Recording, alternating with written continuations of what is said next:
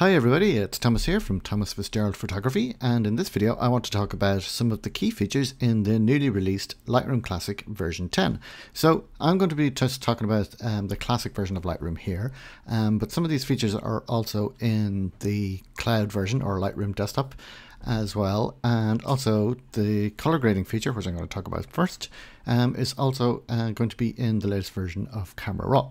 So let me dive right in, and the biggest key feature is of course the all-new color grading tool.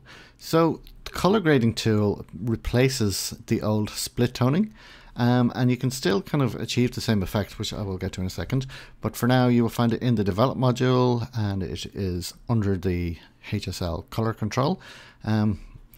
And the color grading is basically, it's the same as a three-way color corrector that you would find in a video editing suite, and they've kind of adapted it to make it their own version of it. But if you have used video editing, you will find it immediately familiar.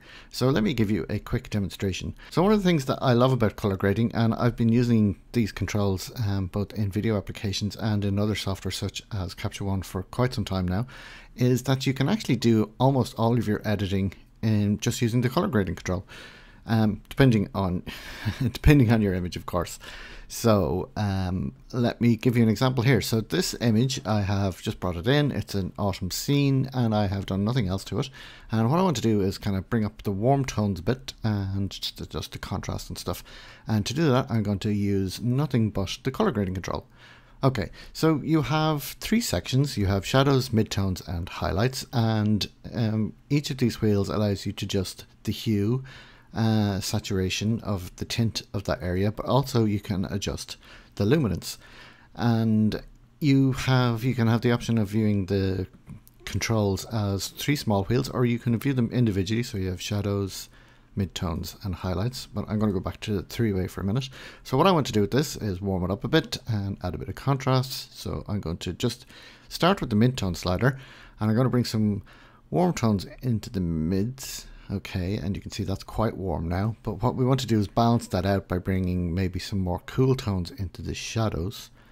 Okay, so I'm going to bring, maybe we'll go with a bit of green, and you can see that's actually, it's brought the blacks up quite a bit because of the way it's tinting it, and this is where the luminance control comes in. So we can just drag this back down, and we can adjust this like so, and then for the highlights we can just add a bit more warmth to the highlights. So there is before and there's after, and that is just entirely using the color grading tool. So a couple of things about the way they've implemented this in Lightroom. You have a couple of keyboard modifiers. So if you want to make fine adjustments, you hold down the Alt key and you can just do fine adjustments like so. If you hold down the Shift key, it will lock it to control the amount of the color you want, or the saturation. And then if you hold down the Command key, you can basically lock the saturation and control the hue. Okay, and there's some other controls here as well. So this outer ring will also work to control the hue. Another thing I've noticed, and this is kind of a bit weird the way they've implemented this, is that if you go to drag this, it remains locked, but if you want to kind of move it off, you have to kind of give it a good shove. One of the things I found is if you hold down the Alt key and then let it go, you can also achieve the same thing without actually just making a dramatic move with it. The other thing is we have these two controls here, blending and balance. So balance works pretty much the same way as it did in the old split tone, and then blending basically blends the corrections between all three into each other. So if you want to do the old split tone, if you turn blending to 100% and just use the shadow and highlight sliders, you will have the same effect. And also too, if you use presets that uses the old split toning, it will basically, they'll apply with blending set to 100 and just have the controls used on this, on the shadow and highlight color wheel. So that is pretty much it for the color grading.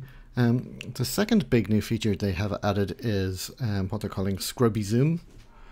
So basically, if you hold down the Shift key, you can now zoom in and out like so, but just by scrubbing back and forward. And they have also done a box zoom. So if you hold down the command key and let go, you will zoom like that.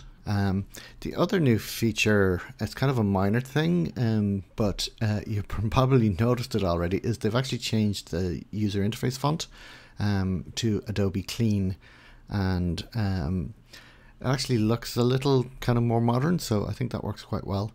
And then finally, the big new feature, if you're a Canon shooter, they have added a tether live view, so you can get a live view if you're tethering with a Canon camera. I don't have a Canon camera that supports tethering with this to demonstrate it, so I can't demonstrate that, unfortunately. But that is just a super quick overview of the key new features of Lightroom 10.